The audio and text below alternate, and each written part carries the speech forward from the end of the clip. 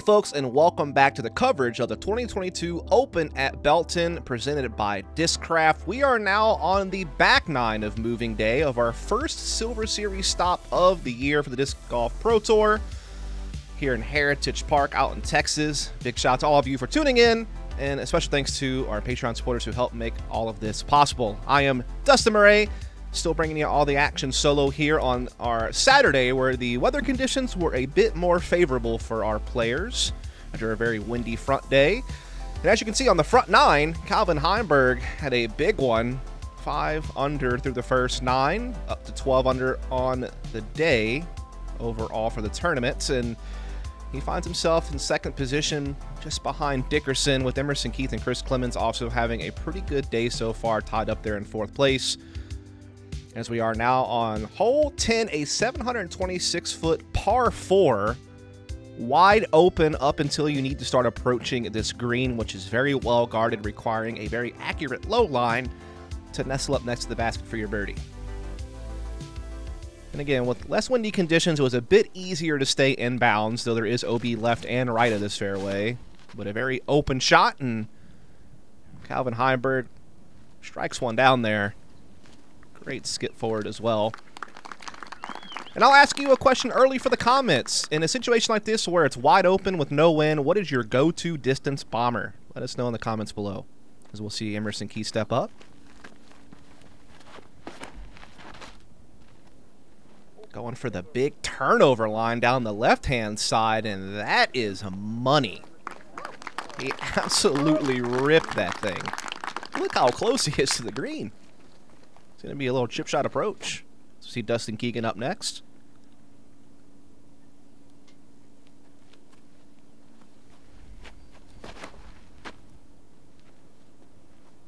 Playing the right-hand side of the fairway. See, that still skips well past the 400-foot marker. So covers some good ground.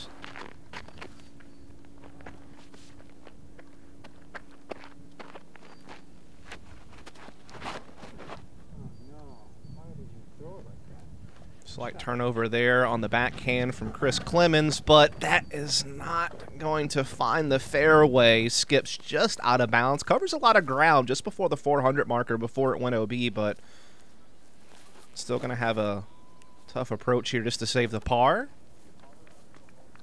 A really nice skipping forehand, though, puts him right next to the pin, and so he'll at least be able to get the par save. So you see Dustin Keegan up next, who again made it well up there. Plays out that wide hyzer backhand skip shot, and oh, catches that tree right there on the edge of circle 1. Maybe obstructed now. So you see Calvin again, who boomed it down there.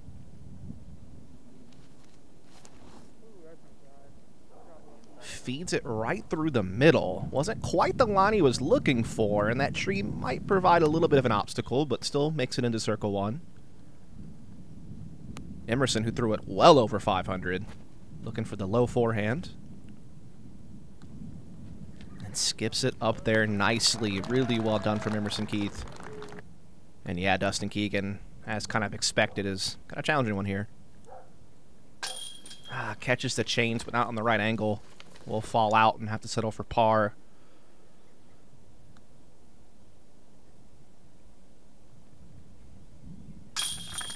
Nice long bid there, just on the circle's edge from Calvin Heimburg. He will still find the birdie despite his approach shot not being exactly what he had hoped for.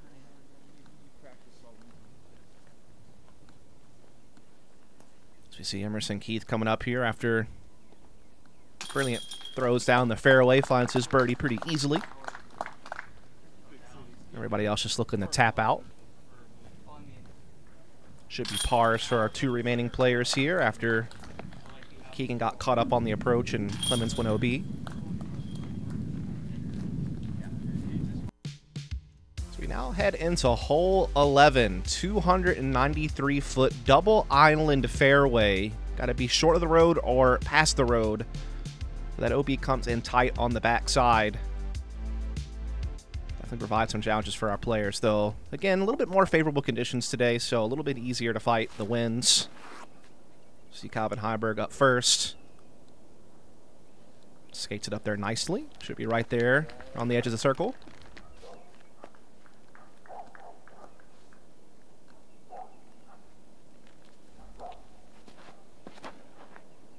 Emerson puts this up there as well. It's a nice soft landing and pretty much parked there right near the bullseye.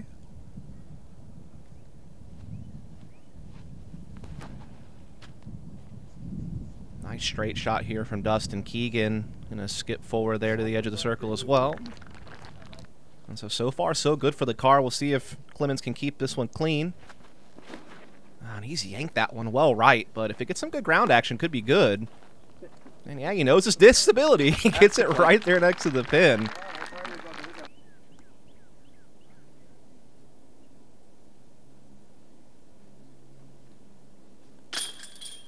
Calvin Heimburg's pizza misses the oven. But you will at least find the easy par tap in. Keegan looked wide right there, so another par will have to be settled for Dustin.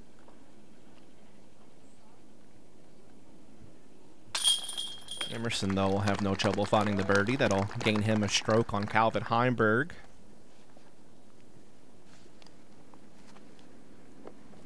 This is played fairly easy on the day, 13th in difficulty, 0.36 under par, 50% of the field finding the birdie.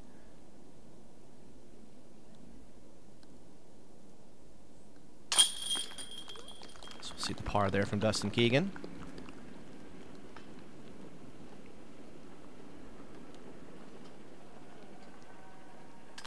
And a tap-in birdie there for Chris Clemons, and the par for Heimburg.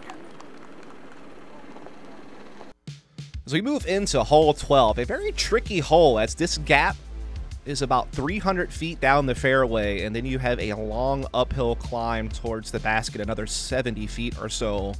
Very tricky green. Can see a lot of different plays on this hole, but again, you still have to hit a gap that's well down the fairway.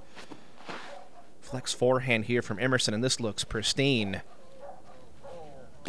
That is an absolute dart being tossed there. He will make it inside the circle.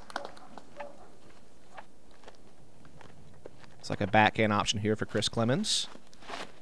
Trying to get the turnover, but does not quite get the turn he needed. Bounces around, though. Still might have a look towards the pin for par.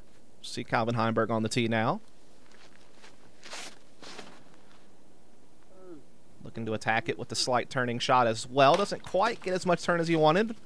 Still filters up the hill, though, and might have a chance to approach the pin for par, but birdie seems like it'll be tough. Dustin Keegan now up. Also looking for the backhand slight turning shot. Begins to fade out and stays in the gap, but still a good 70 to 80 feet short of the pin, as they did move this pin deeper this year, so definitely a more challenging green to approach than years past. Oh, and Clemons catches a tree on the way up to the pin. Looked good out of his hand, but catches a rough bounce. Dustin Keegan, though, nice little approach shot there to get to the pin for par, and definitely see some trees here contending for Calvin. So just lay up there with a bit of a stepper. Escape with this par, no problem. For Clemons, par is going to be a much tougher challenge.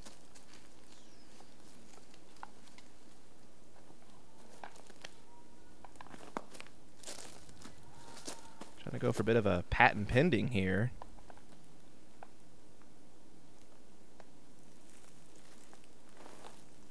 Gives it kind of a soft bid with the toss, but will fall into the bullseye. It's going to be a bogey for Clemons. Emerson, such a great shot off the tee with that forehand. Will capitalize for birdie. That'll tie him up with Calvin Heimburg at 13 under.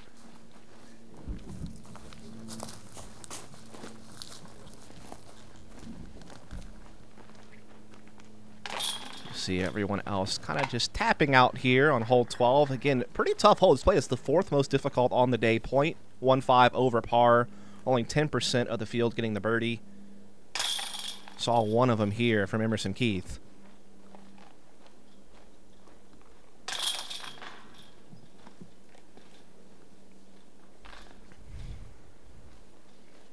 And now we head into the treacherous hole 13, 399 feet. A very difficult par 3. It is so wooded all the way down the fairway.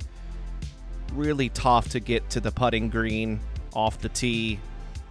On the right-hand side, it's been cleared out this year to make scrambling a bit easier, and it's still just so tough to attack this hole.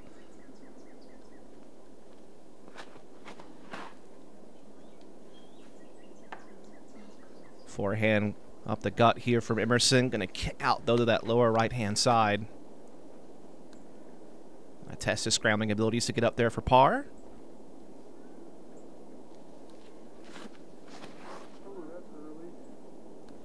As Calvin calls it, a little bit of an early release there, and he gets a pretty stiff kick to the right-hand side. So, again, scrambling going to be required.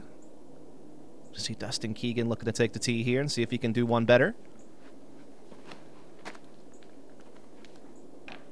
Makes some good progress, just misses that Y gap though, but does settle center of the fairway.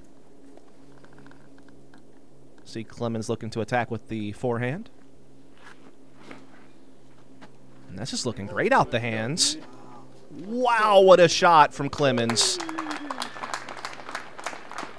A little bit of an unfavorable roll down the hill, but at least he has a look at the basket for birdie, which was, I can promise you, a rare occurrence throughout today and really throughout the whole tournament. Looked like a good flexing forehand Dustin Keegan's hand, but catches one of those last little overhanging branches.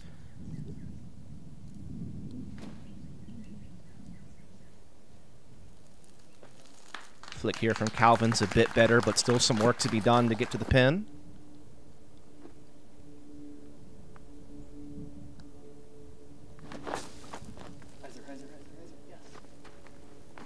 Good scramble shot there from Emerson Keith. And this is the point where it's worth telling, this was the most difficult hole on the day. 0.89 strokes over par. Only 2% of the field found the birdie. That's 2 players that found it. As you see Dustin Keegan scrambling up there.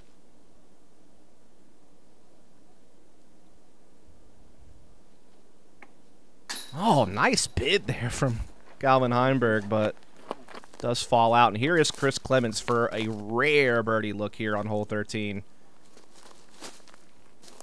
And he will connect again, one of only 2 birdies on the day. It was Clemons and Cole Redlin. So shout out to those two.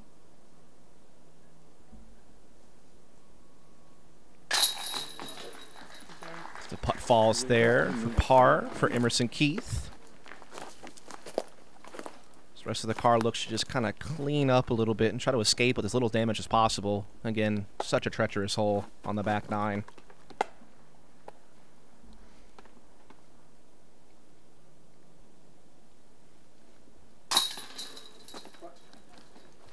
That will be the bogey there for Dustin Keegan.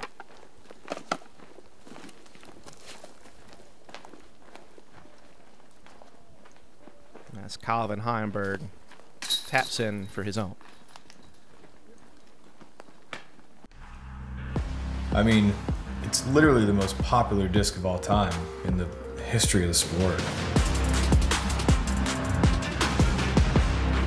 At its core, it's one of the most important tools a player has in their bag, a dependable, straight-flying mid-range.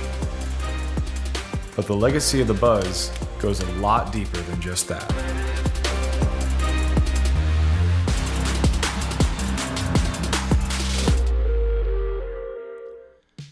All right, now let's hop back into some more back 9 coverage here. We're on hole 14, a 354-foot par 3.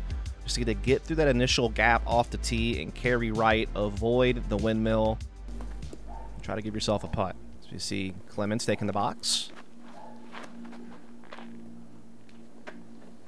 Just a pushing hyzer backhand from the lefty. And he will get inside circle 1, so gives himself a chance to connect for another birdie. Our popular option for the right-handed players here are going to be the forehands. Looks good from Emerson. Just needs to filter through this tree and gets a little bit caught up, but I believe he still should have a look for birdie from there. Doesn't look too obstructed.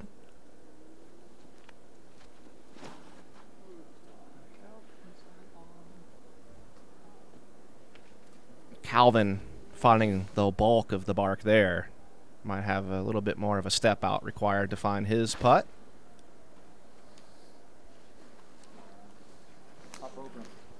Dustin Keegan getting a great flare into the bullseye. Big chance for birdie there for him. So you see Clemons up first to putt. Coasting it in there. Really well done. Back-to-back birdies. Make up for that bogey on 12.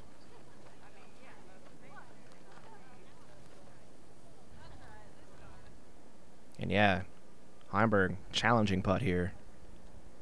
Tries to loft it up over the bush, and it's just a little high.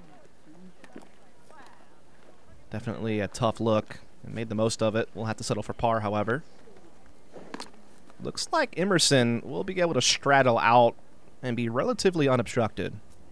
Definitely going to require him to do his Pilates, though, and get that stretch going. Pays off to be flexible in disc golf, that's for sure, in moments like this. Looks like Emerson's got it.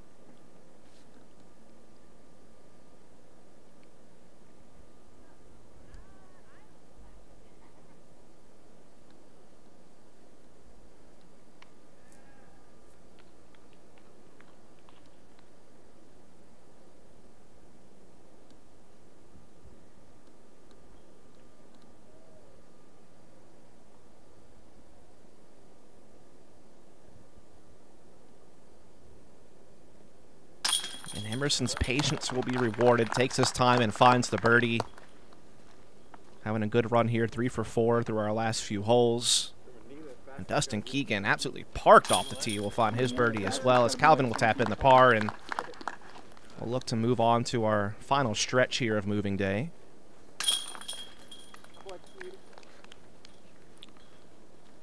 As we get into one of our easier par 4s on the day, it is hole 15, 620 feet. Just need to make sure you stay more towards that right-hand side of the fairway. The more left you are, the more pinched off you are on the approach. Just need to get it uphill, but just cover as much ground as you can off the tee. Try to make that approach as easy as you can. Flexing forehand out of Clemons. Looks like little nose up, though, gets caught up and stalled out left, and again, that really kind of sets up a much trickier approach to the gap. Still possible, though, just might require a bit of a skip shot.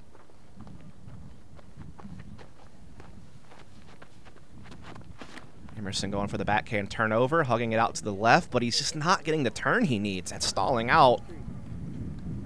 And looks like in even trickier conditions than Clemons. It's going to be very tight to try to get up to the green from there.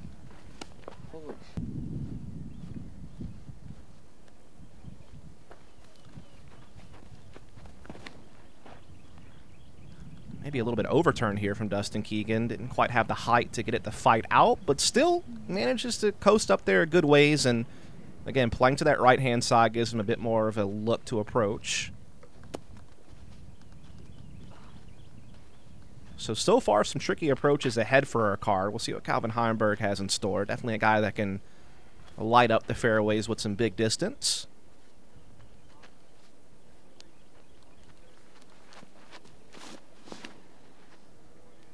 And that is looking mint. Keeping it dead center most of the way through. Gets some skips to the left and makes it a bit tricky, but he's already made so much progress that the approach should be very manageable. This is what Keegan's left with. Bit of a low ceiling in front of him. Able to keep the disc down, though, and that'll skip up there nicely. That should be a great birdie look there for Dustin Keegan. And, yeah, here we are with our players on the left-hand side. As you can see, certainly tough. Anheuser forehand a tip there from Emerson, and it actually punches through, it looks like, a pretty good ways. Not sure what look he had from there, but meanwhile, Clemons getting caught up on the skip up the hill. Going to leave him a lengthier uphill putt. Forehand roller here from Heimburg will nestle him right next to the pin for birdie. And yeah, look at this. Emerson actually did much better than I would have thought, considering his positioning. Just a little low. Good attempt. Here we see Clemons going for his. And puts it in. Little chains required. And, I mean, Chris Clemons has hit several big putts throughout this round. I think we had 2 rewinds for him on the front 9. So, definitely finding some good putts. Keegan will find his birdie as well. Looks like Emerson should just be tapping in a par, and Heimburg just dropping in the birdie.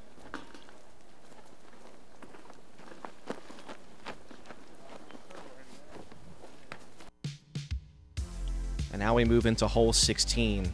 A tight little par 3 at 235 feet with a little bit of a mound that guards the front side of the green. Requires you to have great height to get over that and make sure you nestle up next to the basket.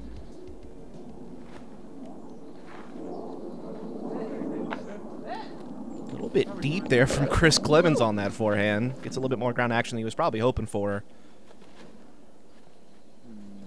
Dustin Keegan, though, to perfection with the slight turnover right there under the basket. Really well executed. The rest looking to do something similar, you'd imagine.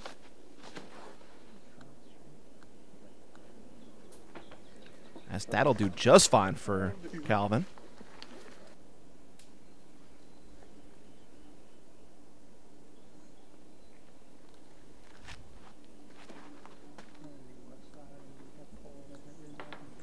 Emerson just a bit short, as this did play as the easiest hole on the day, with 54% of the field finding the birdie. Emerson just short of being one of those players. Actually had 2 aces on the day, if you can believe it. Chandler Kramer and Cody Kilgore. So shout out to those 2 players for pinning the ace.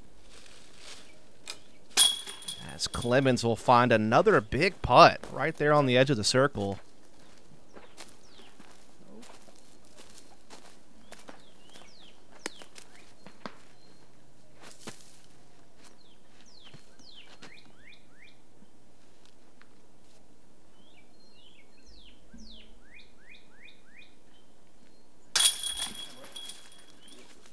Calvin having no trouble finding his birdie as well. Same for Dustin Keegan here.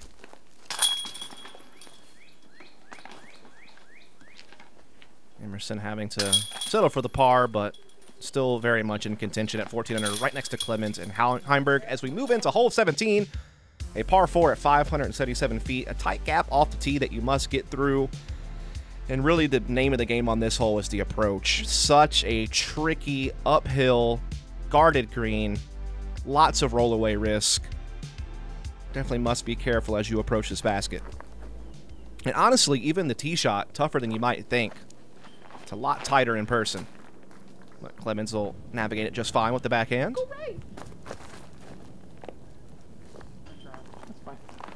Nestle up there nicely. Give him a clean look for the approach. Forehand certainly the more popular option for our right-handed players. Dustin Keegan walks off knowing that he's done what he's needed to do. Gets through and gets out into the open. And Calvin, I don't know if he's attacking this for eagle with the backhand, but we'll see. Plays a big turnover.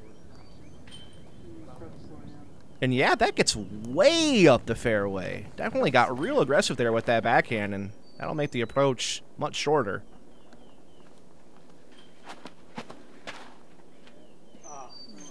Low forehand here for Emerson Keith. It's some good ground action, though. And everyone getting out into the open to set up the approach, but again, this is where the real challenge comes on this hole.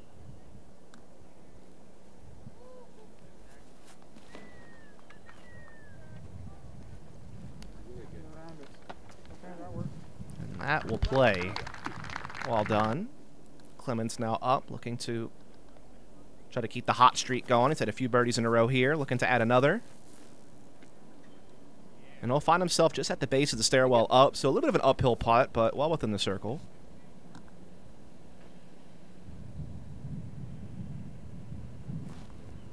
Low skipper forehand here for Emerson Keith, and it makes some good progress up and does lay on down for him on that second step. And yeah, basically just a putt approach here for Calvin. And actually stays, saved by a bush, I believe. Something caught his disc there, so he's right next to the basket. And Clemons continues his putting prowess today at the uphill connection. Puts in the 15 under.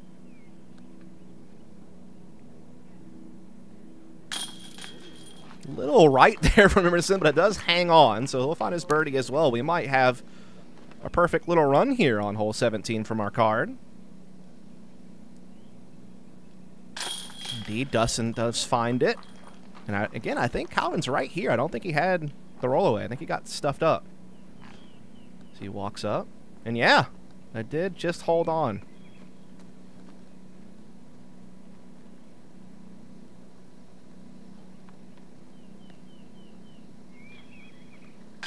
And so there you have it. Birdies all around here on 17 from our chase card. As we head into our final hole of the day, a 465-foot par 3 here for 18. Very tough to attack this green, requires a lot of distance, either a big hyzer outright for our right-handed players, or the forehand, or the lefty backhand up the middle. So you see Clemons take it.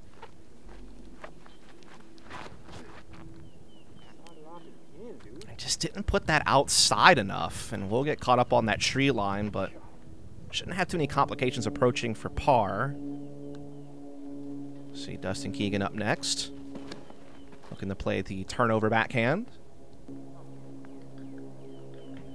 Starts to fight out just towards the end and makes some great forward progress. Looks like he's just in circle 2. And Calvin certainly has the power to get there in his own right. Puts it way out wide, but knows the turn of this disc. Does fizzle out a little bit later than he thought, and does just stay in bounds, it looks like. Wow. As this was still playing very difficult despite the low wind. 3rd difficulty on the day. You see Emerson Keith ripping the forehand out to the left. Some good ground action forward, and does get just outside circle 2. Again, very tough to access this green for the birdie putt. Only 3% of the field finding the birdie. That's a good approach there from Chris Clemons. Should set him up for the par. Maybe a chance for a bit of a bid here from Emerson. Does put it up there. Falls just short, but a stress-free par is certainly a great way to end the round on the tough hole like this.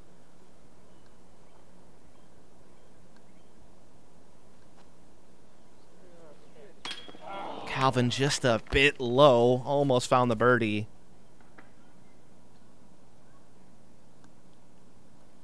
Keegan has a chance to with the stepper, but wide left, and yeah, only 4 birdies on the day. It was Chris Dickerson, Corey Ellis, Alex Russell, and Patrick Blazik who found scores on 18 on the day. Shout out to those rare birdies. So we watch our chase card tap out their pars to end their round.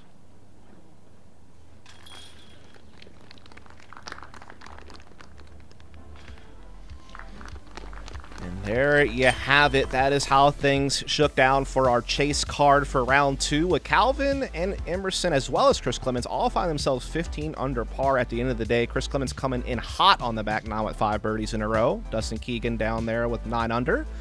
And this is how it looks big picture going into the final day, with Calvin, Heimburg, and Emerson Keith actually jumping into the lead card, tied for 2nd place with Ricky Wasaki as Dickerson still leads.